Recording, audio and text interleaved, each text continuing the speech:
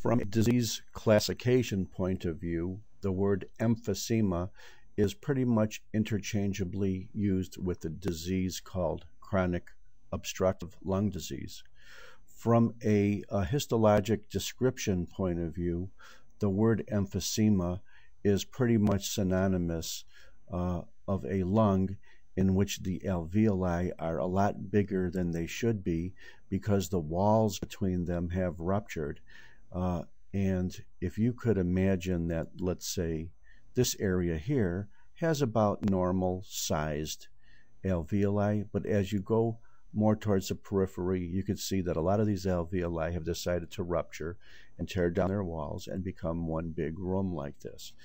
And functionally, it's very easy to understand why this is happening. Because if there is obstruction, perhaps due to chronic inflammation of the bronchi that feed these alveoli, then the expiratory pressures are greater, and with time, these little alveoli rupture if they have to feed air into these bronchi, which are chronically narrowed or obstructed on inflammation. So this is emphysema from either point of view. And do I really want to say more than that? I think from a histopathology point of view, to just understand when you see alveoli that are generally bigger than they should be, sometimes they're bigger than just 5 or 6 alveoli thick. Sometimes they're as big as your thumb. Sometimes they're as big as your fist. And when that happens, it forms large blebs along the pleural surface. And if this bleb ruptures, for example, you then have direct air between the pulmonary alveoli and the pleural space, so pneumothorax can happen when an emphysematous bleb ruptures. Another thing that you should know, that emphysema from a disease classification point of view or chronic obstructive pulmonary disease point of view is associated with frequent infections as well, both as a cause as well as a consequence.